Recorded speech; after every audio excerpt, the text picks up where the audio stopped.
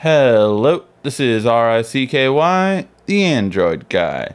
Hey guys, today I'm going to show you how to navigate through the Gear S2. So the Gear S2 is pretty simple navigation. You have the bezel ring, which you will normally navigate with around the side. And then from there you also have two buttons. The top one being a back button and the bottom one being a home button. And technically you can change these around at any point, but then you can switch it around so that your wrist will be on the other side and just change out the bands to reverse them. But normally, for if you have your watch in your left hand, it will be that way where it's back and home. Now from here, you navigate through your widgets on this side, so you can add. I've had a coffee today, so I can add that right there. So, and you can add more widgets, of course, just by hitting the plus sign right here. And then any apps you download that have widgets will be right there. Uber is a good one, obviously.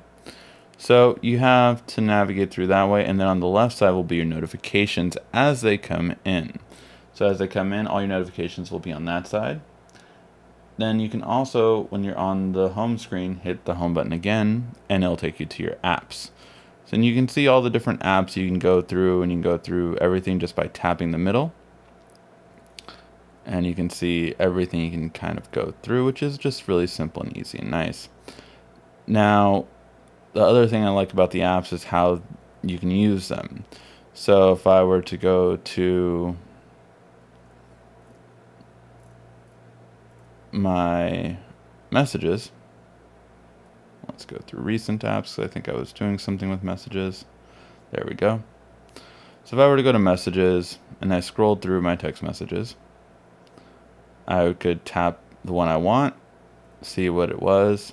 I can hit these little three dots on the side, which are always the settings you can do for that particular app. So on the text message setting, I can call, send my location, show on phone, or reply. I'm going to reply. So when I reply, I can send a quick message like that, which I didn't mean to, but I did.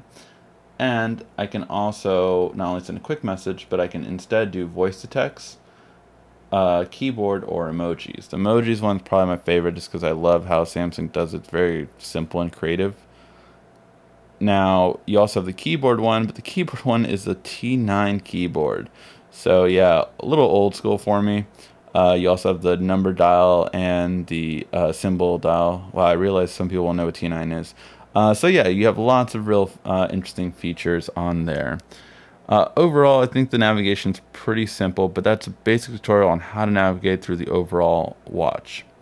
Hopefully you guys like this video. If you do have any other questions, feel free to ask. This has been RICKY, the Android guy.